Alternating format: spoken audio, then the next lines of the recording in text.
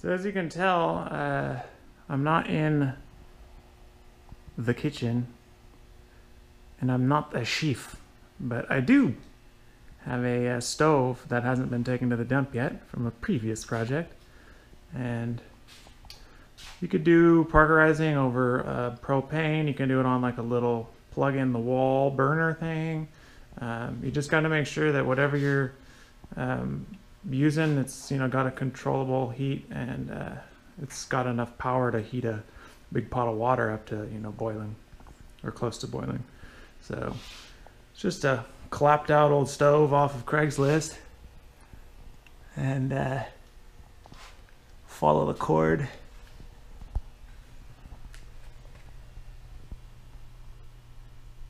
Did a little OSHA approved wiring job there. A couple wire nuts. I suppose if that freaks you out, I wouldn't do it. It's safe. And it plugs into there. It's a 220 plug. So here I got the solution on the stove. The first step, if you were using new solution, of course I'd tell you to read the instructions, but I can assume that they're going to tell you that it needs to be seasoned. That's sort of like a standard thing for a new parkerizing solution. So how do you season it? Well, you put it in your stainless steel pot of choice and bring it to about like 150. Let's see where we're at right here. That's 148. So I think the operating temperature, this is it's under 200 degrees. So to season the mixture, you want to have it about 150 or so, definitely under the operating temperature. So to season it, you could see, whoa, toxic fog, sorry. You can see right there, that's the steel wool that's been made sure that it's degreased in acetone.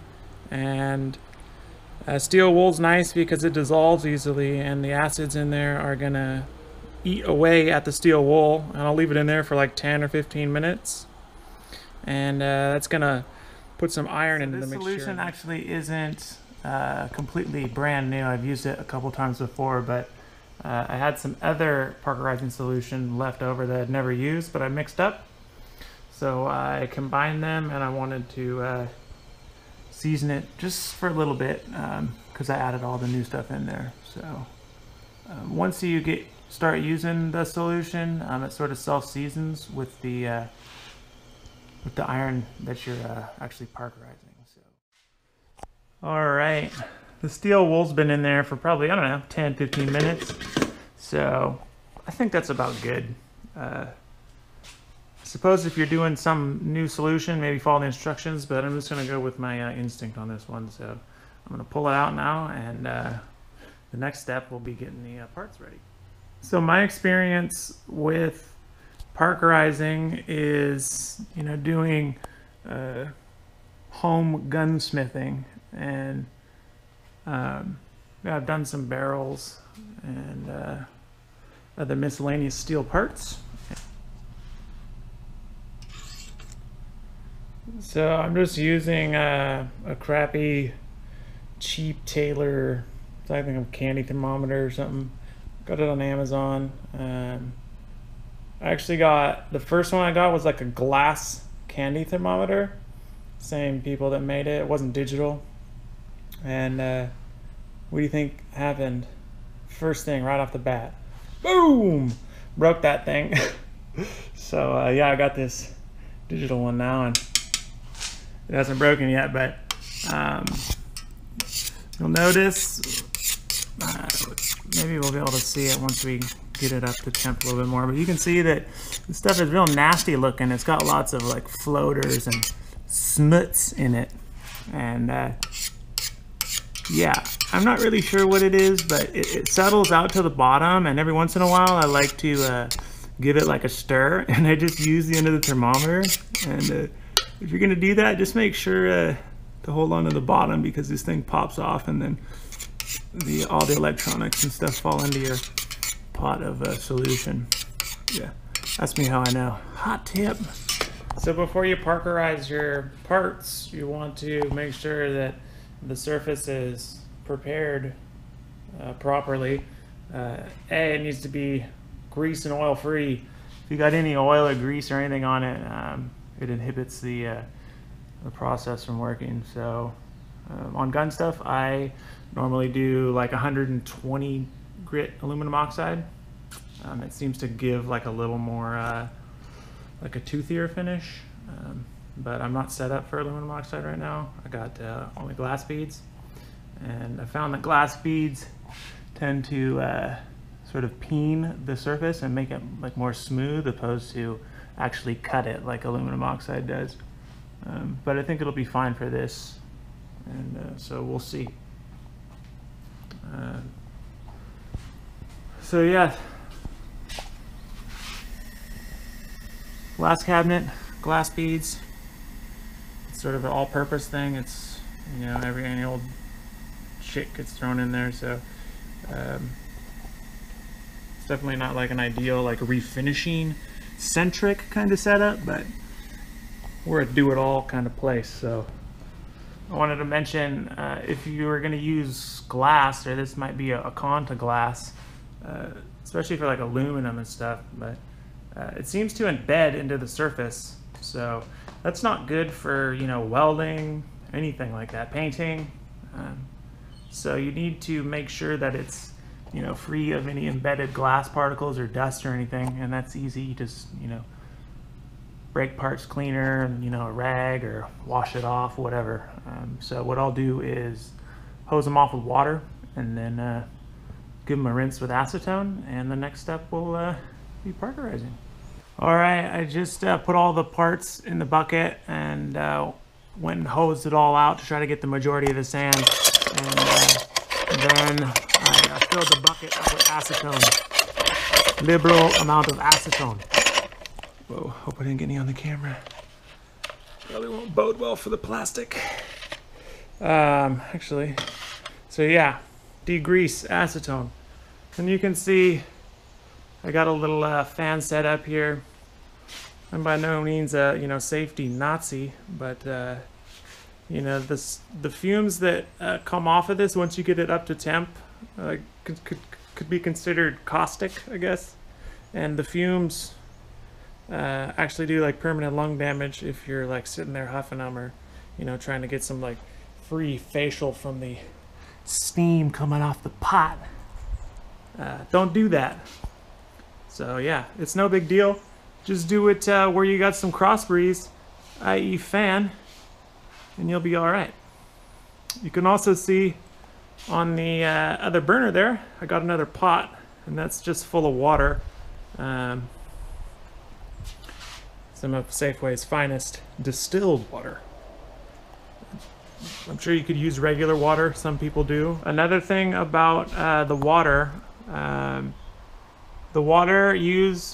going to use to preheat the parts. So it's not super important on smaller things, but I have noticed parkerizing other like frames and slides that have like more iron and mass to them. When you throw them into the solution, it's like a big heat sink and pulls all the temperature out of the solution. So it's nice to stage your parts in a pot of water that's the same temperature as the solution. So when you put them in there, they get right to work. Preheating water is starting to warm up.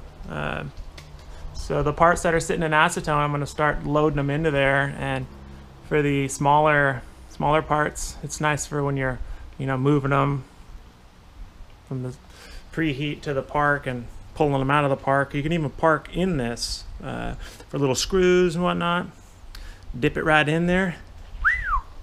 Looking proper. So I got the parts in preheat. Let's see if I can get a little of this up. Yeah.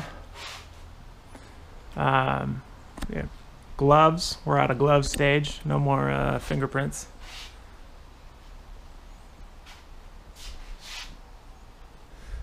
So I've had the Parkerizing solution sort of resting while I've been doing this, and I think I'm going to start thinking about bringing that up to the working temperature of about 185, 190. If you get it too hot, you can actually like kill the solution. So definitely stay below 200. I like to stay around, like I said, 180, 185, 190.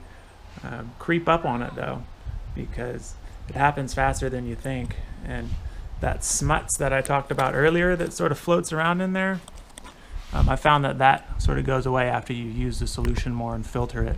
But that stuff can settle to the bottom, like you can see right there, and it can sort of build like a crust and cook onto the bottom and give you sort of like a false temperature. So keep an eye on that too. So there's a couple ways that you can put the parts into the solution. I'm gonna go about it with some degreased iron wire, some baling wire. If you're smart or plan ahead, unlike me, you can do that before you put it in the water, but this is sort of a low-key operation, so I'll figure it out as I go, and you'll see how it works or how it doesn't.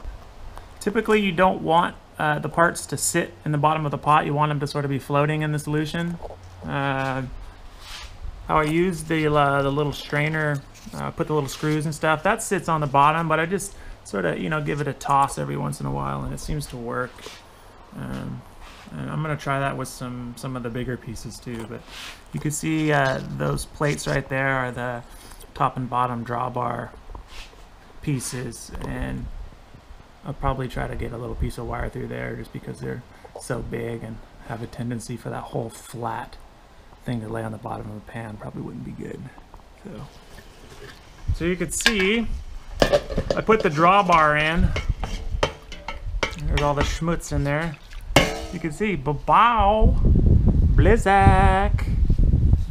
And I'll talk about it as we see a couple more things in here, but I know what some of these steels are. I don't know what the others are, but I know from past experiences, the Parkerizing, it's, you know, it depends on what kind of metal, base metal it is. Some things take it quicker and darker than others. Harder, no more carbon, that seems to make a big difference. Also, if you got any mill scale on it. So I'll show you on this drawbar. You can see it's starting to sort of creep up the shaft, the darkness, but not as much because I only blasted sort of the head of the drawbar where you would put. So people say, you know, when the part is done sizzling, that's when you can pull it out. You know, 7-10 minutes, somewhere around there.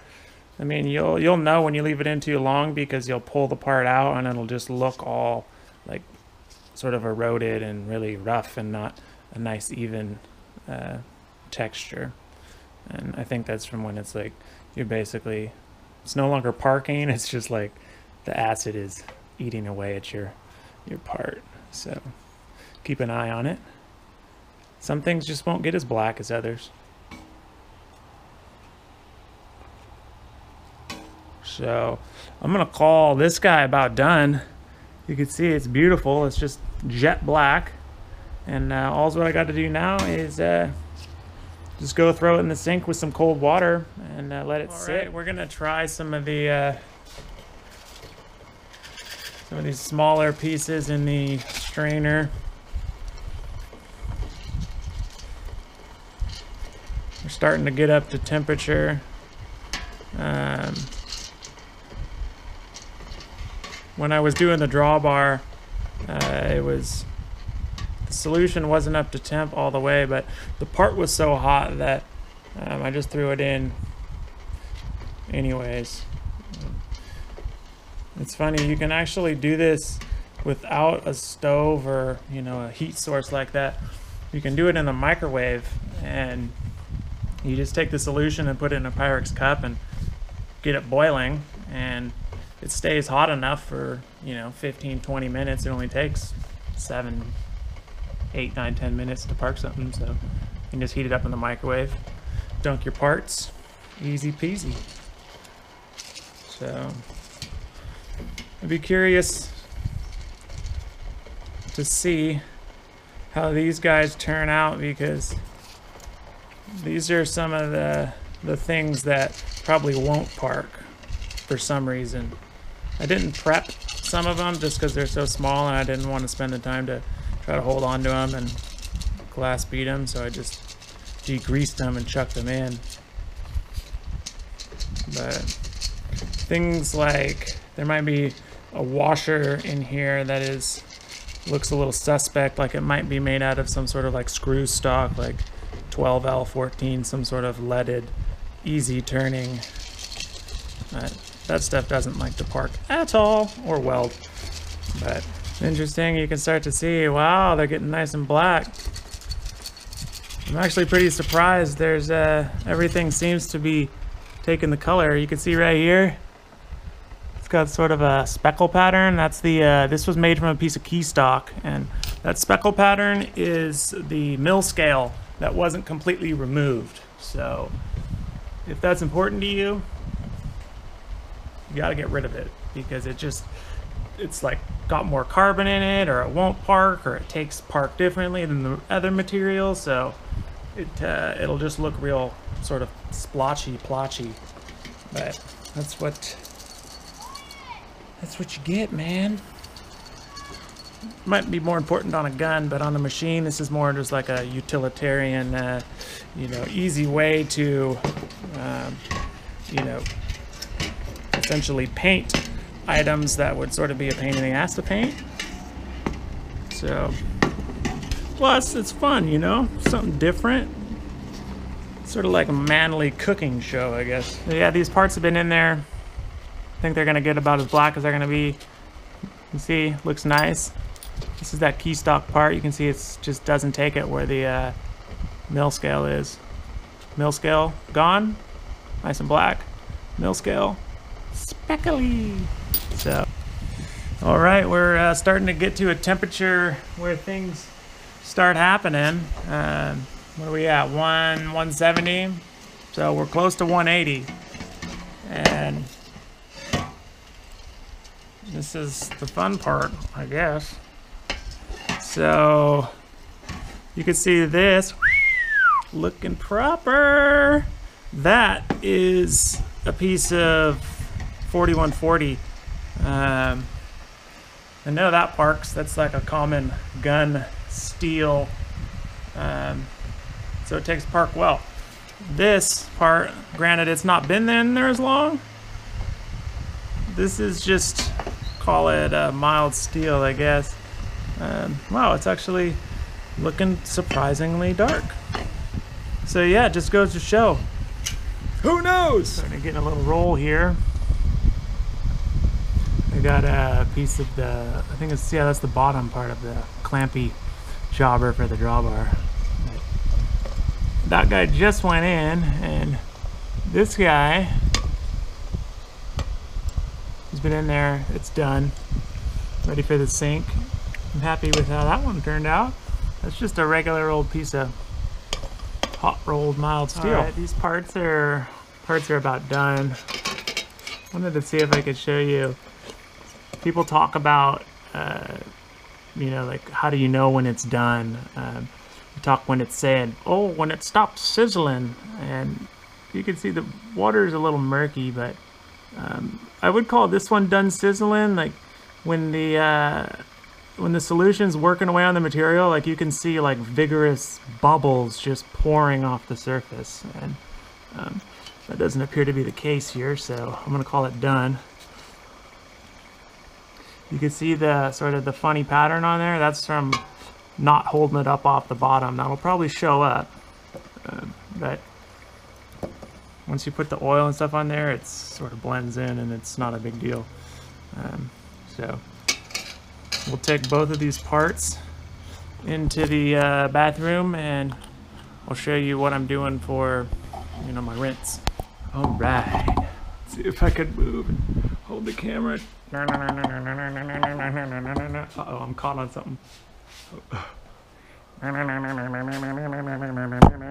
Batman. Whoa. Little dark. It's gonna get brighter. Ta-da!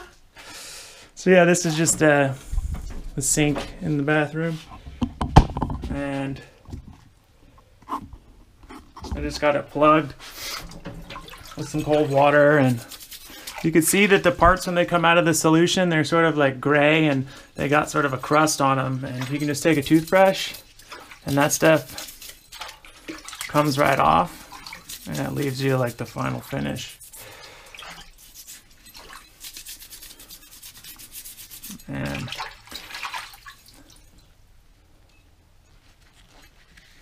yeah, not bad. Pull the wire off. I'll grab this other thing. So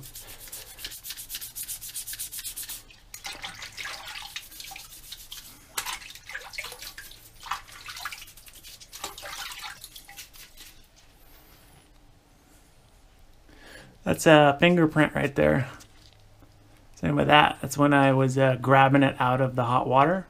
There must be some oil or something. But yeah, if you handle the stuff properly, you can get a really nice, even finish.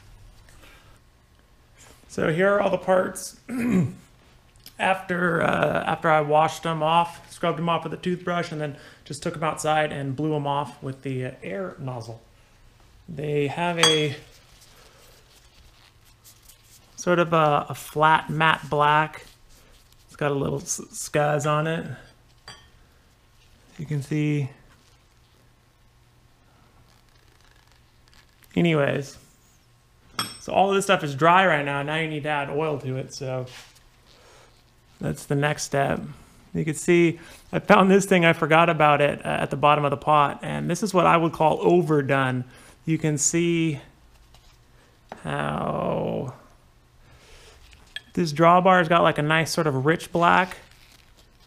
This thing is gone past that, and now it's like sort of going in reverse and starting to sort of speckle and remove the parkerizing and sort of just pit the material. So yeah, too long, I would say. So all that is left to do is to apply your favorite lubricant. We'll do this since everyone seems to have it. So yeah, you just hose it off, and you can see. Let's see if I can show you on camera without getting it all over the camera. You can see that it like sucks in. It's got some capillary action, and that's the porous structure of the parkerizing soaking in the oil. So you can use, oil, Bow Shield, WD-40, silicone stuff. I've used on my pistols. I use a grease. I actually like rub grease into the parkerizing and then wipe it off, and that works very nicely. It does not rust at all.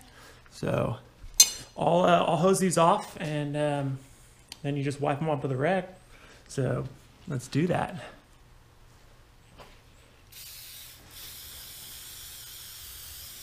So much. I mean, it might be a little bit more work than spray painting, but it's impossible to get runs doing this. No runs. And ready for action as soon as they're out of the water. You can put them right into service.